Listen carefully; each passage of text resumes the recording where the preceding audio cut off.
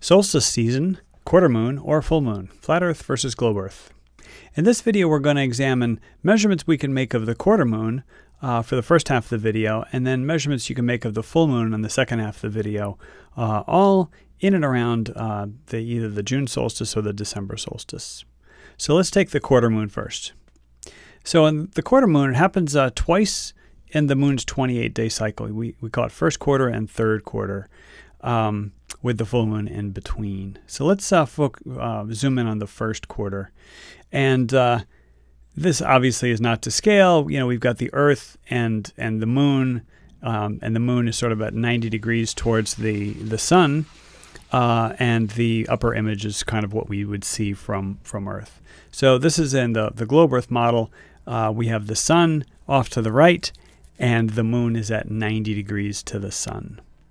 All right. Meanwhile, in the flat Earth model, we can't really point out any kind of angles like this because the phases, the moon is not really illuminated by the sun in the flat Earth model, so you can't really make the same angular measurements. All right, June and December solstice. So what do the solstices mean? Well, the sun is directly above the Tropic of Cancer or the Tropic of Capricorn in either the June solstice or the December solstice. Now, in the flat Earth model, it means that the sun is literally above the latitude of that tropic. So here's a typical flat Earth model. So the sun is literally above that tropic. Meanwhile, in the globe Earth model, the North Pole is tilted either towards or away from the sun. All right, so this is an illustration of what would be the June solstice, where the North Pole is tilted towards the sun. Thus, the sun is directly above the Tropic of Cancer. All right. Now, the equinox, in comparison, the sun is above the equator.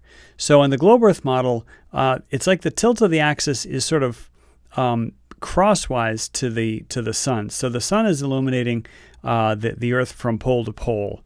All right. But then if we go, 3 months later to the solstices, the sun is directly above either, one of the tropics.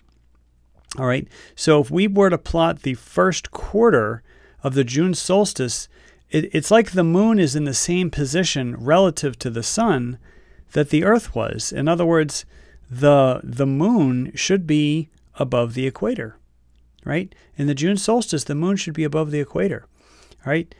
Same with the December solstice, either first quarter, third quarter June solstice, third quarter December solstice. The moon should be above the equator on these solstices because the moon is like 90 degrees out of phase with the sun. All right, the 90 degrees out of phase with respect to the sun and the Earth. So the moon is not exactly in the same plane. Again, this is the globe Earth model. The moon is not exactly in the same plane as the sun and the Earth. All right, so there is a little bit of a wiggle room. It's only 5 degrees, and sometimes the moon is above the ecliptic plane, and sometimes it's below it. So we're going to say a plus or minus 5 degrees is our wiggle room. Okay, so let's say this picture is of the solar noon equinox sun. Okay, so that's the position of the sky at solar noon on the equinox. Well, that means that 3 months later or 3 months earlier, the June solstice, or either the June solstice or the December solstice, will be at that same location in the sky, plus or minus 5 degrees. So in other words, we have a little bit of wiggle room. All right, so that's what we're going to be going for. Now, what do we mean by solstice season? Well, solstice season, because the sun is moving so slowly relative to latitude, in the June solstice and the December solstice, we can actually give ourselves a grace period of about plus or minus 2 weeks. All right, so in those blue rectangles, that's a pretty decent time for observing the moon, the quarter moon or the full moon. All right, so your challenge is to locate a quarter moon within 2 weeks of the solstice, and there should be actually 2 of them. And it could be a first or third quarter. It could be before or after the solstice, and it could be either solstice. And what you're going to do is you're going to measure the angle of the elevation when the quarter moon crosses the meridian.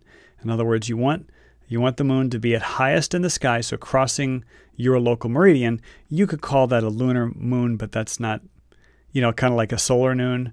But lunar noon is not really technically accurate. And then you're going to bracket your observations day before and day after when the moon is not exactly 50% at 50% illumination. So what you're going to find is the moon is rarely at 50% illumination exactly when it's crossing your meridian, meaning when it's highest in the sky, it's either going to be a little above 50 or a little below 50. So it's probably best if you do 2 observations over 2 days. All right, so let's use timeanddate.com to kind of plan our observations. So here's the first quarter, here's the third quarter. So there's a June 13th, there's a third quarter moon, and again, June 22nd, approximately June 21st, 22nd was the solstice, and June 28th is a first quarter.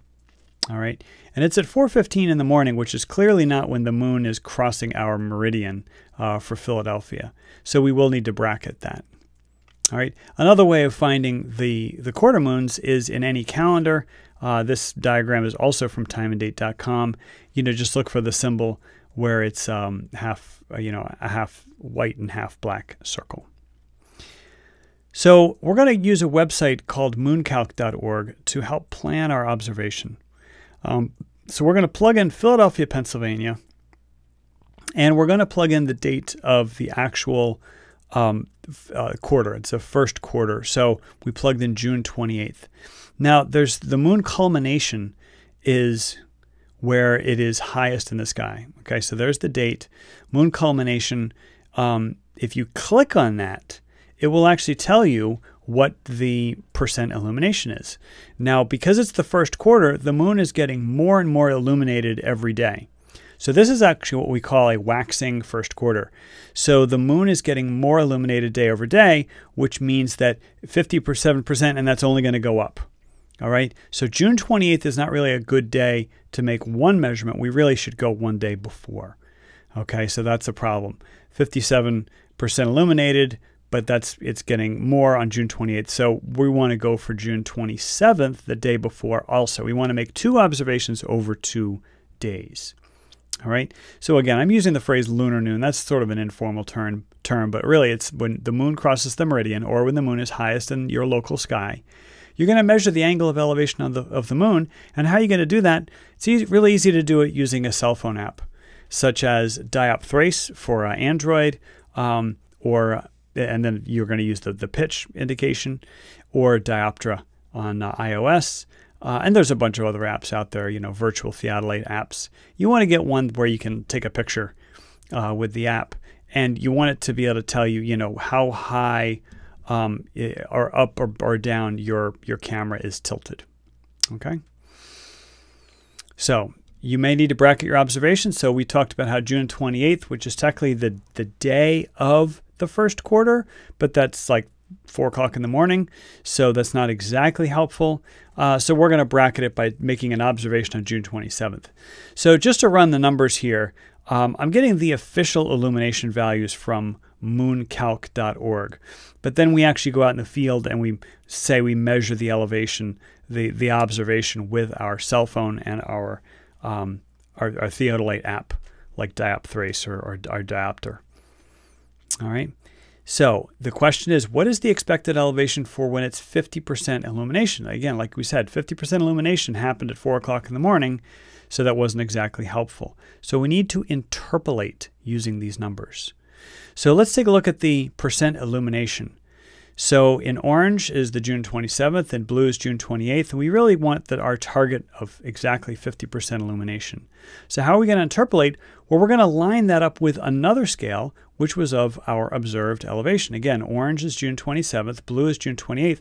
Notice the scale is backwards. The degrees are going downwards. So we want to compute that indication right there, which is going to be 51 point something. I'm not going to go over the math here, but it's 51.3 degrees. All right, and that should look pretty reasonable based on this image. So our conclusion. So at solar noon on the equinox, the angle of elevation will be 90 degrees minus your latitude, facing south for northern hemisphere or facing north for the southern hemisphere. And that's covered in a number of my other videos talking about the equinox. So it's really, really easy. Take your latitude and subtract it from 90. Okay? And if you're in the northern hemisphere, you're going to face south. If you're in the southern hemisphere, you're going to face north. So what we're going to do is we're going to take that value and we're going to compare that value to our interpolated value for the 50% illumination. The angle of elevation of a quarter moon at 50% elevation. So is it within 5 degrees? If it is, this supports the globe Earth model because this prediction was based purely on heliocentric geometry. If it is not within 5 degrees, that's really evidence against the globe. Because if the Earth is a globe, then the globe geometry should match. And like I said, there is no comparable prediction we can make based on the flat Earth model because the moon kind of does its own thing and the moon is not exactly illuminated by the sun on the flat Earth. All right, so now let's repeat all of that with the full moon. And the geometry is a little bit different. So we'll streamline things a little bit. So again, full moon, so here's the same diagram. Let's zoom into a full moon. And again, the moon, the sun is clearly on the right-hand side of our screen. So the sun rays are coming in. It looks like it's a quarter moon in that small diagram, but this is what we see from Earth is a fully illuminated moon. All right. So it's a 180-degree angle. The moon is away from the sun. All right. And again, the flat Earth model, you could also say, well, the moon is also 180 degrees away, but that's only if you look at azimuth, and that's only if you go over the North Pole. All right. So, in fact, you might not even say azimuth. You might actually say longitude. So this angle, you could say it's 180 degrees out of phase.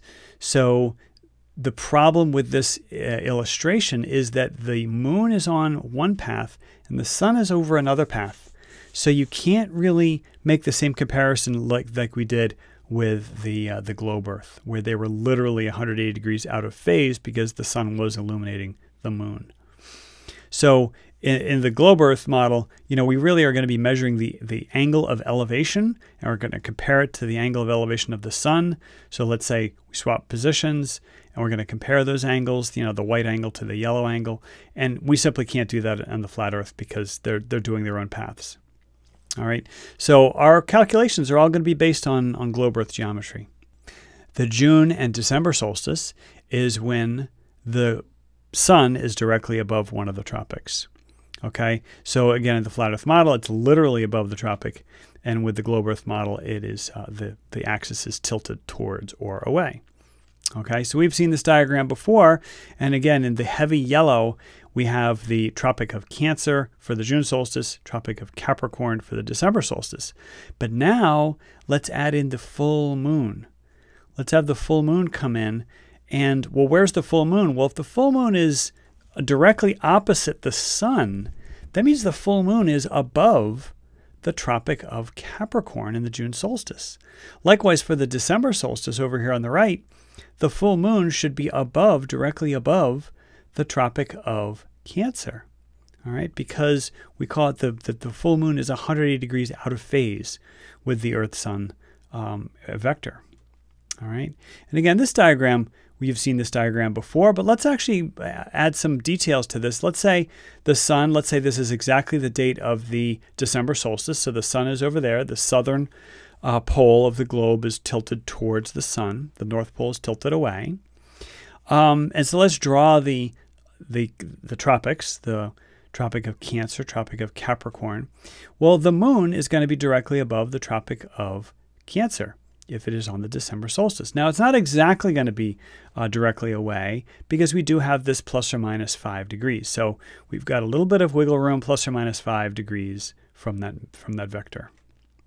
All right, so let's picture the sun being in either the June solstice or the December solstice. So wherever it's going to be in your location, let's say that is the December solstice sun. So in the June solstice, it's going to be the opposite solstice. So if it was the December solstice sun, that would be the location of the June solstice full moon.